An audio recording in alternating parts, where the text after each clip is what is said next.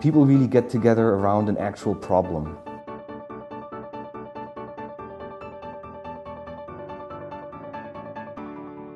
In 2004, I was hired by Texas A&M Commerce on a joint position between Department of Mathematics and Department of Computer Science. The job description of this one fit pretty exactly what I could offer, like a background both in classic English department, but then also the computational linguistics. And I'm doing a lot of multi-departmental things with people in computer science, as in this project. Originally, Dr. Sirakov and I started the project as a collaboration between the two of us.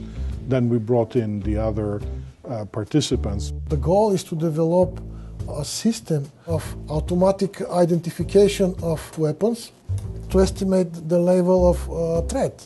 And by doing so, can provide increased security in situations like monitoring. So if you imagine the scenario in the airport where you have several groups of perpetrators with different types of guns that pose different types of threat, you want to prioritize your resources. You may just have one response team that can go in right now. Where should they go to prevent most of the damage that could be wreaked?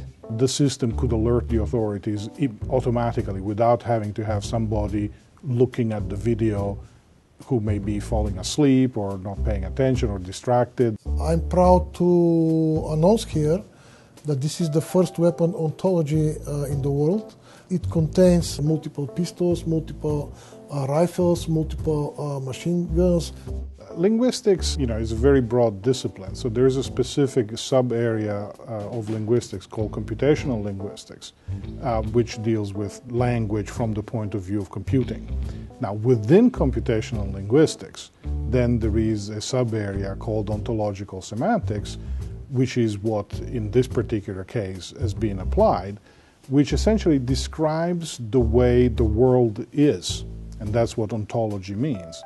And by knowing how the world is, the system that we are designing, but any other system for that matter, can reason about the world. And the type of algorithm that Dr. Sirakov and Dr. Arslan use create for each gun its typical contour, and then you can put that contour into your visual hierarchy of guns. Each individual gun is mapped one-to-one to its counterpart in the ontological semantic hierarchy, where you find, this is a gun with these properties. So this is all semantic information, very different from the visual information. But together you can quickly get to the semantic information and then say there's a danger that I see in this image or video.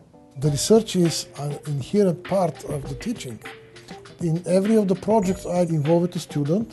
For example, Praveen is working on tracking objects in video clips. I'm working with Professor Sirakov on the object tracking.